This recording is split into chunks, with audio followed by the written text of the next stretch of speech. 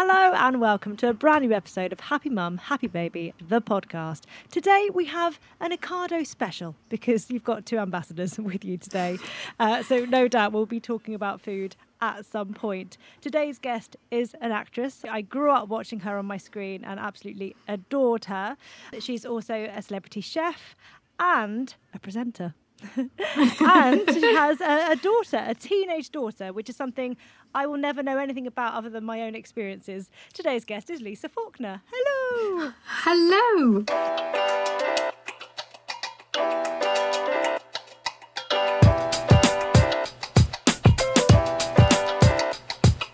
How are you? I'm very well. I'm just reeling from the fact that my daughter turned 15 Monday. So it's just like I now have a 15-year-old. Just Does that terrifying. feel really strange? Yeah, it's just mad. It really is. Everything, and I have two stepchildren who are 15. Well, I have four, but the older ones are much older. But 15 and 17, and two 15-year-old girls. It's challenging. It's always challenging or interesting. It's an Yes. interesting time. Your voice always goes slightly up. And also, you're sitting in your daughter's room right now. Are you secretly looking around going, oh, she's not done this, she's not done that? I spend the whole time going, oh, I asked her to move that. I find piles of washing that I've bought up clean and folded into her room. And when she hasn't bothered to put them away, they're either under her bed or back in the washing basket. And I can already see some. You're going to have to resist the urge as we talk to just like pick things up and sort it out, because that's totally what I've been feeling the need to do. Yeah, I mean, I'm constantly in here like tidying up and she's like, leave my stuff alone. But yeah. So what was your childhood like? Because I've read your book, Meant to Be. I haven't actually read it. I've listened to it and I've absolutely loved listening, because I just think it's that thing of when you listen to the author, especially a book like that, telling it, it's so much more personal. Do you know what I mean? Yeah, so I've I do. absolutely loved it. And your childhood, you would describe it as one point as idyllic. But your mum sounds like she was a right character as well. She really was. My childhood up until the age of, I'd say about 14, was like a perfect childhood. We went on lovely little holidays. We didn't have a lot of money, but we had a really lovely family dynamic. It was me, my mum, my dad and my sister. And it was just, everything was lovely. I sort of have so many memories of just joyous food memories, going out, little holidays. And then my mum got ill. My mum had cancer and she died when I was 16. And my life really turned around. But my mum was a complete force of nature. She was loud and she wore her heart on her sleeve. If, she was quite angry. When she was angry, she was angry. When she was happy, she was so happy. So, yeah, I grew up with this real energy ball of a woman who was very strong and just very driven and, food obsessed and style obsessed and quite amazing. I mean, I think I probably have rose-tinted glasses in some way. So did you always think that you would become a mum? Was that something that you ever thought about when you were younger? I just assumed that I would. Yeah. I think we all spend our childhood growing up playing mums, playing with your dollies. Then you get to teenage years and, as I got older, people would say, well, how many kids do you want? And I'd say, I want 5 and I want this, or I want 2 girls and a boy. And you just think it's going to happen. So I just assumed that I would, but I wasn't really obsessed with having kids until I couldn't have kids. And then I became quite obsessed with it. Well, before that as well, what I absolutely love reading about was you being your sister's birth partner. Yeah. My sister is my absolute anchor, my rock. She's 2 years younger than me and we are best mates. I did argue when we were kids and I have scars on my hands to prove how much we used to fight and sister has scrap. scars on her hands. That's so funny. Does she? Like from where we used to dig our nails into each other. Yeah, we Horrible were awful. children we are. Yeah, horrible. But she was so lovely. And when she got pregnant, I was so excited that she was going to have a baby. And she was really young when she had Lola. She was like 23. And so it was just amazing that this child, she was growing this child, and then she said, would I be birth partner? And I said, yes. And it was just incredible. And then she went on to have another 2 children, and I was birth partner for all of them. So I feel like I got to witness 3 births, 3 amazing births, 2 in a hospital and 1 in a pool, which was incredible, in a birthing pool. And just basically be the auntie that buys dry clean only clothes because I thought that silk was beautiful, and buy them all the Teletubbies when they wanted one. And my sister's like, why have we got all of them now? And I'm like, I was just the auntie that spoilt my nieces and nephew. Yeah. It must be like, especially because back then, it's not like you would have been watching One Born Every Minute. So going into that scenario, like, how prepped were you to see a baby coming out? I had no idea. I had no idea about the placenta. Oh, yes. That was what really threw me. I was like, is that another baby? What the hell is that? But this one doesn't look so good. Yeah, I mean, and also I was in my 20s, and I just thought, what's going on? It was just, but it was so magical. And obviously I'd read the books that she'd asked me to read and done the homework. And her partner, who's now her husband, was there as well.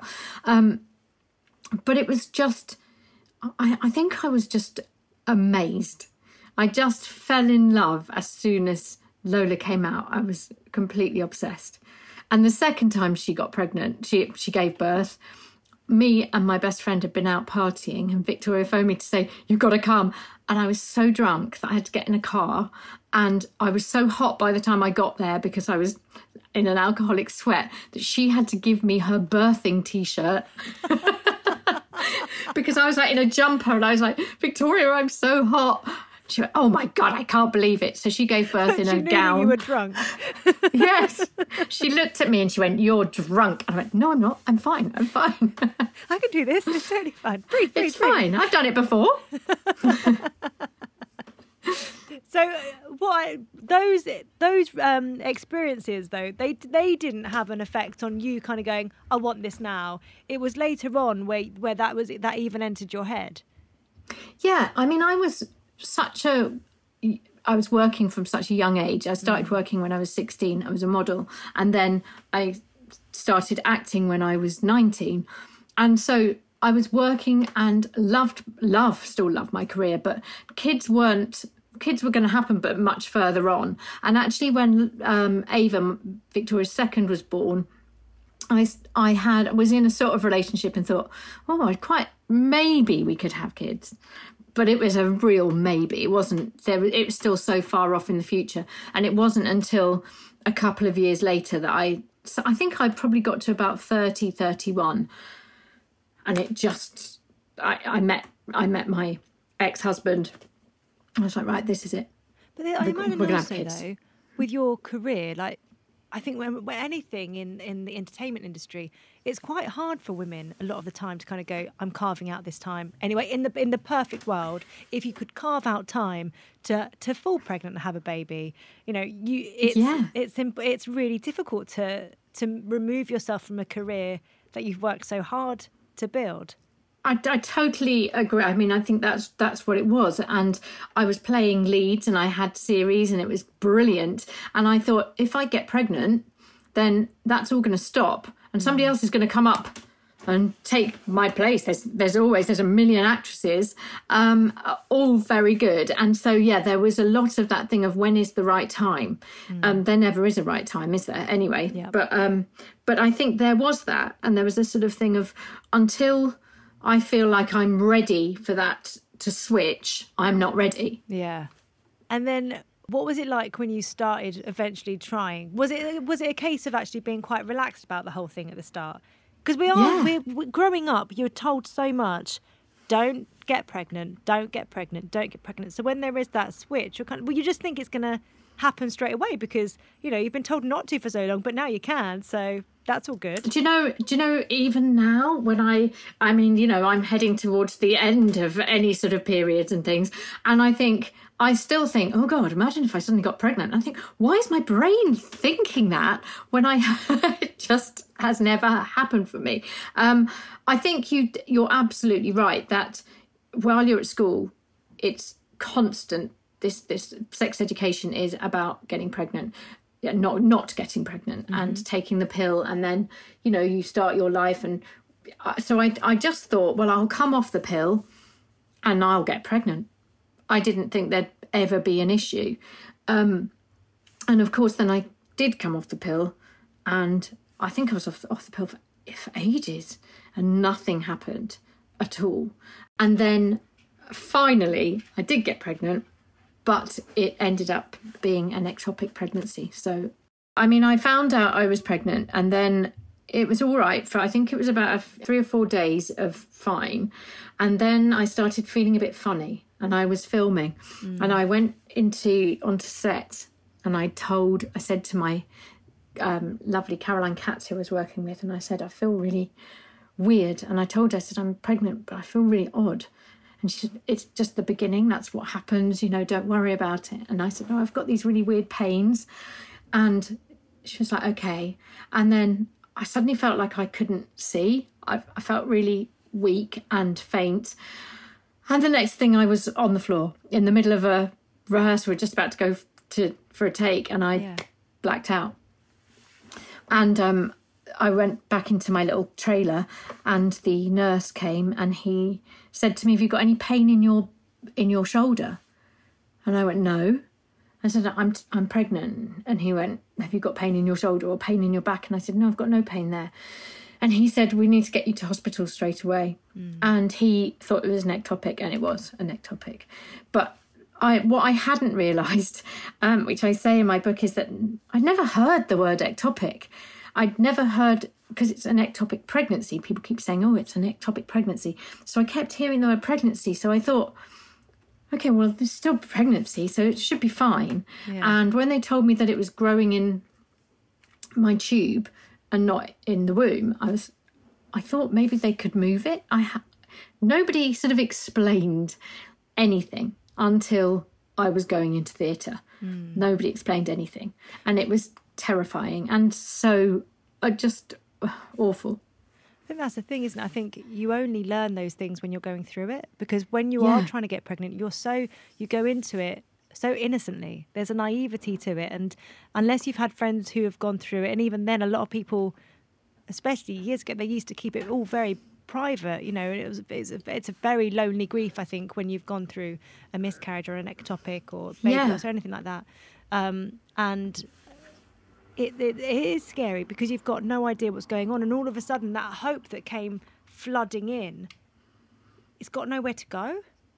No, it was such a sense of doom and failure and just darkness, and to be in agony because I'd had a tube removed, and they tried to go in through keyhole surgery, and in the end they couldn't, so they had to cut me. So I ended up having what's ultimately a cesarean scar, which was so annoying, and have nothing to show for it. Yeah.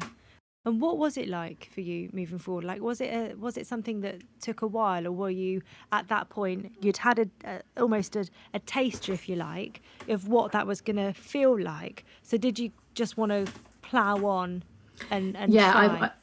I wanted to be better immediately.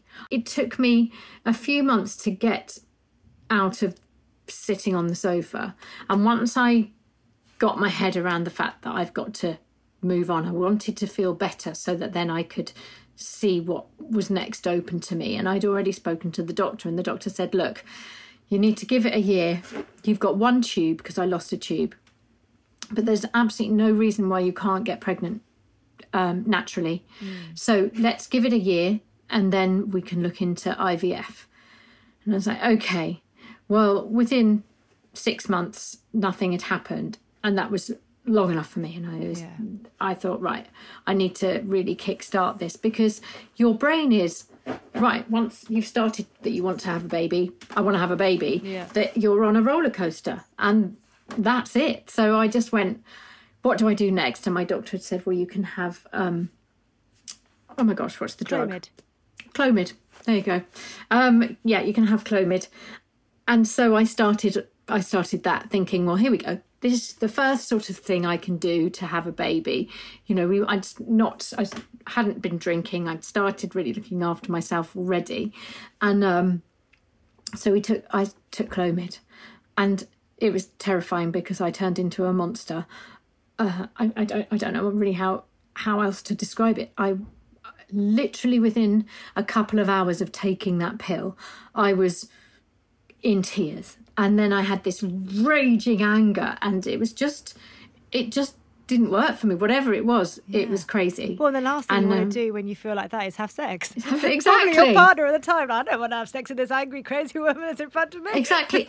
And I'm going, what time are you back from football? Because I'm weighing on sticks, and I'm right, and we've got to do it now. And I'd be like, literally, the poor man would be walked through the door, and I'd be, there's nothing sexy about it. It was just literally like, come on, we've got to have a baby. We're going to do this now. It's the time is right. The sticks say I'm fertile, and so yeah, that was the beginning of a long line of trying. Yeah, well, because after Clomid, then you went down.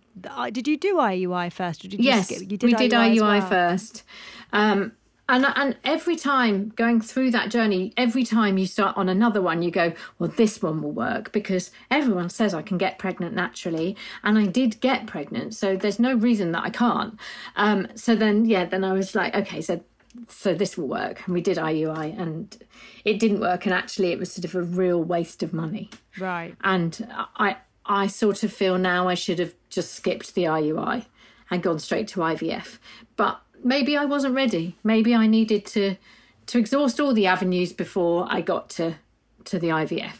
And we had a pot of money. I had my savings and I knew how many savings I had. And that was it. So I knew that I could probably do 3 goes of IVF. And so then we started on the IVF roller coaster. Mm. But you never thought you'd get to that third one? No. I thought I was going to be pregnant on the first time and then that would be fine. And I'd probably have loads of embryos that I could then go back to if I needed to. You know, I just was so positive about it. And so when I first had my first round of IVF, I took an acting job. I literally had my embryos put back and I got in a car to Manchester, and the next day I was on set on my feet for like a 14-hour day in a courtroom. And I was thinking afterwards, it's the most stupid thing. You've just, you're meant to be looking after yourself. And I was learning lines and really stressed and whatever. And I did blame myself a lot because obviously it didn't work. But a lot of the time you're told, oh, it will work, it's fine, don't worry about it. You just move, you can live a normal life and have IVF. But I think probably filming isn't that normal of a life. Yeah. And I out of the 9 people in my round of people that were doing it the same day as me, 9 out of there were 10 of us and 9 of them were pregnant and I was the only one that wasn't. So it was really awful. I thank God that there were no WhatsApp groups at the time because it would have been awful. Yeah, I mean, that would definitely be one to leave. Yeah. Leave that chat. Yeah. From that point, you started thinking about surrogacy, but eventually you ended up on adoption. Yeah, but that's why all around the houses. This is what I love, though, because you go into one thing and, like I said, you properly research that area and... like, is this how I'm going to become a mum? Is this how it's going to happen? Yeah, I mean, I say that I researched it. I have to say I researched it with the mind of a mental... like, I just felt like I was, like, mentally unstable. There's this desperation as well, isn't there? When that's something that you want. Yeah, I just wanted it. And I was like, how do I get it? Okay, let's look at surrogacy. And then... I realised after a long time that surrogacy was not going to work for us. And there's a whole thing in the book about how it worked. And actually, it's much easier now than it was. And so then the next step was adoption. And we looked at adoption in America, and we looked at adoption overseas. And then I came to the conclusion that actually adoption in the UK was where we were going to be. And actually it was my ex-husband who said to me, what is the difference between having a baby? He said, I could go away filming for 8 months. You could tell me you were pregnant and I might not see you apart from a couple of times. And then you hand me a baby and I love it. So what's the difference? And that was the sort of starting point for me to think, well, maybe I could adopt. And how much I love my friends and my family and my friends' kids and my nieces and nephews. And, you know, it sort of got to a point where I thought, I kept asking myself that question. How can I love? And what does that mean? And what does becoming a mother mean? Is it about carrying a baby, or is it about nurturing a child? You know, and so, yeah, it's a lot to get your head around. Adoption is a lot. It's a minefield and it is huge. But I got my head around it, and then we went through the adoption process. You went to an adoption exhibition as well, which seemed to give you a lot of answers as well, and open your eyes to exactly what that meant. And what I loved hearing you say was about how your mind almost shifted from your desire to being a mum to actually, or having a baby, but actually what that child needs, about them in their own sort of narrative. Yeah, it was really amazing to suddenly see that it wasn't about me. But actually, it was about a child, and it was about, if I was going to adopt, what that would mean, and how what your capacity as a mother would be, and how everything is about the child. Everything is about what your child has been through before they come to you, and how you can help and support and love them forever. Yeah. And it's a big thing to get your head around. And the reason that the adoption process is a long process, and that there are so many workshops, is because you really need it. You really need it. It's not something to be taken lightly. And anyone that goes, oh, you can just adopt, it's not about, oh, just adopting, because when you're adopting, your child is going to come with trauma. There is always going to be an element of trauma. And so if you're thinking that you're going to be handed a baby that's fine and that's the end of your story and their life starts there, you've got to leave all of that at the door and realise that once you're handed your child, that's the beginning of the healing process for them. It's not the end of the story. It's not like, oh, they found a family, so that's all right, bye-bye now. Yeah, it's not the happy ending, it's the start. No, it's the beginning. Yeah. I mean, what was it like when you were told that your daughter was going to, well, first of all, be coming to stay with you initially? Because there must be so much worry within that as well, because although you go to all these workshops and in a way you know what to expect, but when you're actually living it, I imagine it takes on a whole other world. Absolutely. It's a completely different thing to saying, oh, yes, we can do this, to actually doing it. But the minute they told us that there was a child that they thought we would be really well matched with, I was like, I can't wait to meet her. And you know, they showed the social worker came and met us and then showed us a picture of her. And I was like, oh my gosh, that's her. that's my daughter. But I did keep, and I had Post-it notes on my fridge, and every day I knew that what would be best for my daughter was not going to be decided by me, and that all I could do was look after her. I was going to fall in love with her.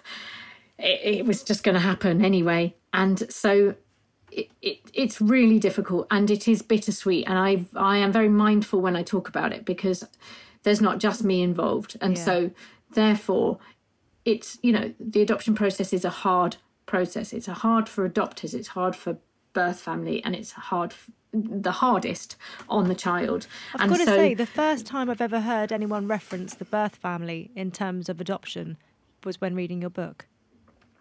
Yeah, there are many people that hold my daughter's hand that are so important in her life. And I will never take that away or hide it. But that's my daughter's story, and I am very private about it because of her. Yeah. What was it like when you first met her? It was just amazing. I mean, to see this little pixie playing peekaboo through the door, and I was like, there she is, and she was so tiny but a fully formed person, and she was 17 months, and just, oh my gosh, incredible. It was amazing. And her coming to live with us was, the adoption process is that you have like a moving in process that takes about between 5 and 7 days. Right. And so I think on day 5 she'd moved in, and we'd done all the thing of putting her to bed or going over in the morning to the foster carer's house to see how it all worked. And it was just incredible. She was, I remember just falling so in love with her.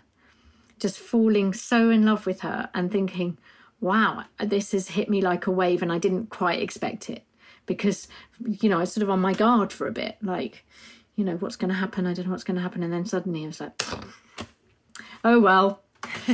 I've fallen. I've gone. That's it. I've fallen. Yeah. Yeah. And how long was it until you got the news that she would be staying with you? I think it probably took about eight months before we got to actually adopt her. And as I always say, bittersweet, because, for us it was a wonderful moment. For the other people involved, it was a heartbreaking moment. For Billy, it was, life-changing moment forever. So it's full of emotion. Yeah. Yeah. What was it like finally having your child?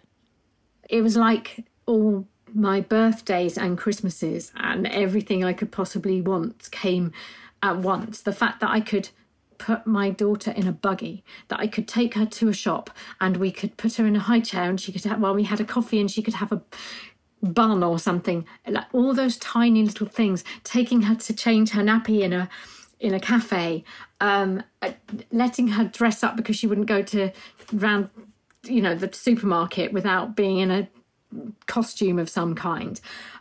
All of those things that people would hate, not hate, but the mundane things. Yeah. I was like, I love this.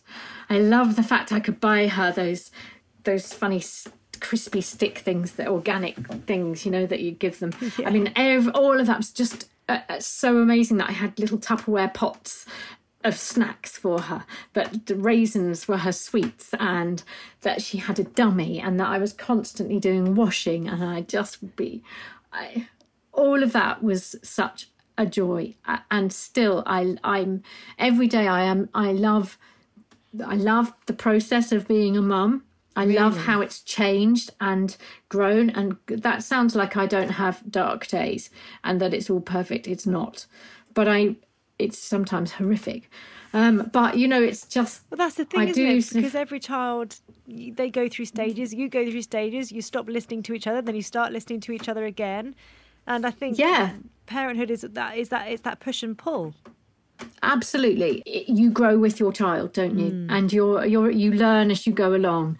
And I feel very, very blessed. I love it. And I loved the whole thing from, feeding and looking after her and going on to, what food that she really loved, and then to her making stuff, and then to her going to school, and, all of those moments, the painting and the dressing up, and the walking home from school together, and all of those things, the school plays. I've loved them. I love them. Do you think your own childhood has played a part in the life that you have with Billy? I would think it really does. I think that I've probably recreated quite a lot of it for her, and so much so that every birthday she wants her family and our sort of close friend group on every birthday. She wants the same cake that she's had every year. And she, you know, Do you make it? she wants to see her, make her the same cake every year. And everyone's like, strawberry cake? I'm like, yep.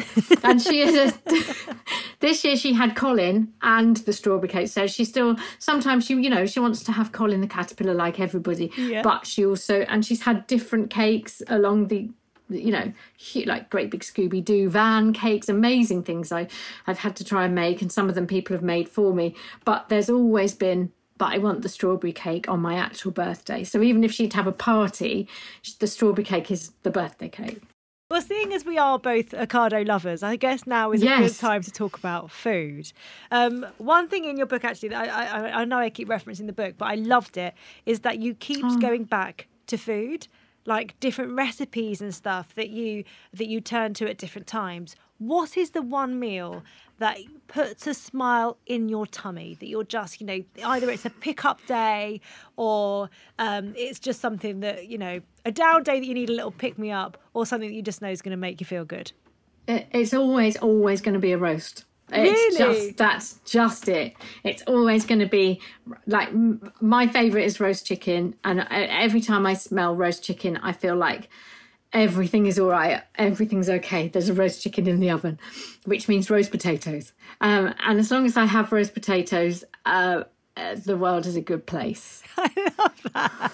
I feel like that should be a quote. As long as I have roast potatoes, the world is a good place. I loved your roast potatoes that you did for Ocado, and you did your roast potatoes, and you were like, "Oh, I'm a bit worried about them because they look a bit jumbled together because they would like you cook them." Yeah. That's exactly how I do them. Really? Because then they have the crispy bits on. That's how you need them. I love roast potatoes. Are definitely my favourite thing. Tom has tried to he starts adding in garlic and all sorts now. Just leave my roast potato method alone. Okay, back off. Yeah, it's good. It is one of my favourite things ever, a roast potato. Yeah, I just think to me a roast is always that sort of hug. The smell of a roast is a hug to me, and it makes everything feel safe. And that is from my mum. Yeah. Definitely. Do you have one every Sunday? We used to, until all our kids told us they're so bored of roasts and that we're not allowed to have them. So we haven't had a roast for ages. I think the lockdown and roast dinners turned them against roasts. And in fact, the other day they said, "When are we going to go back to roast dinners?" And we were like, "Whenever you want." You were the ones that have all said no. You've boycotted it for the last year. But I mean, with you two as parents, they must have, you've got quite a wide range of stuff that you can cook for them, surely. Do you know what? Everything they ask for, they get. "What do you fancy for dinner?" Billy says, "Oh, I'd like Korean fried chicken." Made. "Can we have, chicken Milanese tonight? Or can we have tacos? Or can we have this? Or can we have pho? Anything." "Yeah, of course." And it's just made because we both love cooking. We both think, if we don't know how to make it, we'll make it. John knows everything anyway. But yeah, they don't know how lucky they are in the food department, I don't think, and they don't care. But food has always been such a huge part of your life. Yeah. I mean, my grandparents were obsessed with food. My mum was obsessed with food. When we go on holiday, my grandparents would phone us up and say, "Did you have a nice time?" And we go, "Yeah." And then they'd say, "And what did you eat?" And we'd go through what we ate. Mine and my dad's phone calls, every time we talk to each other, the majority of it is, "What did you have for lunch? What are you having for dinner?" That's our whole phone call. That's exactly the same. And John and I do it constantly. So it's just the way, to me, it shows if I can cook for somebody, then I can show them how much I love them, I suppose. I don't know. I love cooking and I love feeding people. My stepkids call me the feeder. There are worse things to be. Yeah, the feeder and a pushover. They call me pushover Lisa. So yeah, a nice balance. Yes.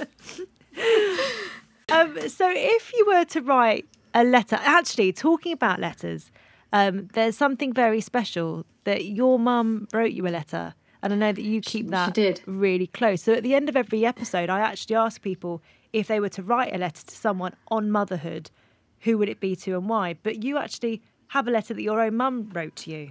I do, and I have it. It's the one thing I would save if the house was on fire, apart from obviously my child. That was the only that my husband, of course. Sorry, but I mean, as in, I know where it is in my room, and I would grab it because it's written by her, and it was just, just things like put your shoulders back, be your own person, don't follow the crowd. You know how much I love you. It's an incredible letter that must have been really difficult for my mum to write, and she wrote it when she was very ill, and I've kept it with me, and it's something that I can hold on to and look back on, and sometimes I just need to read it and know my own strength. Yeah. Do you know what I mean? And sort of where I came from, because that's really important to know where you're from. I think, and that's something from her that was so meant important for you, and and it's just for me, not just me and my sister, because me and my sister, obviously we're lumped together a lot in my mum's eyes, so it was lovely to have something that was just mine, and obviously she's got her letter. So if you could write your own letter now about motherhood, who would it be to and why? It would be to Billy, and it would be to Billy when she's about 30. Right.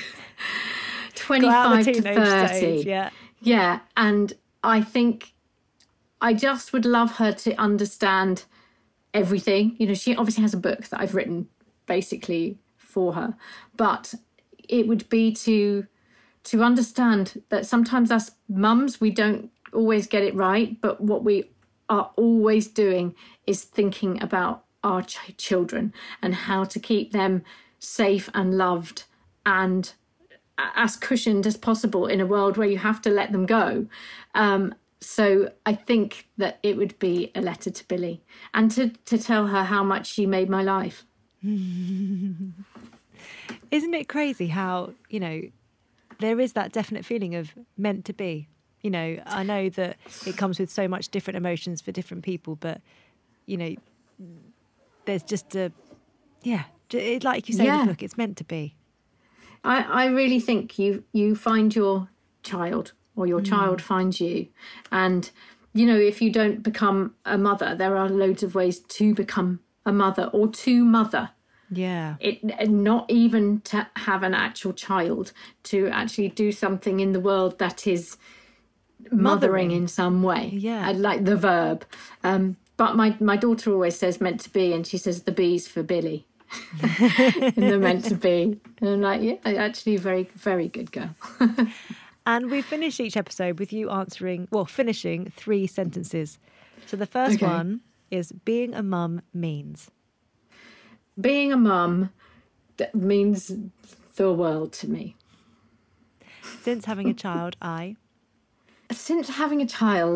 I realise that I am still very much a child myself, and that I have to practice patience, and that I never stop learning. The patience thing is interesting, isn't it? Because I always feel like there'll be moments where you think, I've got this. I have got all the patience, and I've got all the skills and all the tools that I need to get through. And not only just get through, but help them thrive and be brilliant. And then another moment will come along and you'll be like, I don't have any patience at all, and I've not got any skills or tools. That's what I mean. You're constantly like, it's a battle between patience and learning, and working out that, oh, right, okay, so we're on another learning curve, and we get through it, and then it settles for a bit, and just as you start relaxing, in fact, it means don't relax, because the minute you do, something else happens. It's the whole, just embrace whatever it is. If it's bad, embrace it. It's a moment. It will pass. If it's good, embrace it, because at some point it's going to go and you're going to be back onto a bad moment. Exactly. So enjoy those moments when they're there. Yeah. And the final sentence is, I'm happy when. I'm happy when I'm making dinner. The house has got music in every room, and it's full of our children, and the dog is by my feet trying to get scraps of whatever I'm cooking. Do you make extras for the dog or not? Well, me and John always cook, and John used to be like, he wasn't a dog lover, now he loves her. And when John and I are cooking next to each other, we've got the kids everywhere, he's feeding the dog scraps. So she just sits by his feet whenever he stands up. It must be so lovely for you and John to have something together that you enjoy doing together, like cooking. It really is. I think we're very lucky because we can, we've got a new series coming out and we've got some recipes to test this week and we're so excited. Like, I'm going to do this. And he said, well, you do that and I'll do this. And we start like sort of thinking, okay, so it's just lovely. We bounce off each other and really enjoy cooking. So, yeah. In my head, so when I was a kid, I used to pretend I was a Blue Peter presenter and I used to do things and narrate it. In my head, you and John are stood in your kitchen going through it like you're presenting it for the show. Do you know, when anybody comes over, they go, it's just like watching your show, because they sit at our bar and we're cooking and chatting and they're like, this is a bit surreal. But I know I used to do it with little pots of food, like Delia. Amazing. Lisa, thank you so much for coming on and having a chat.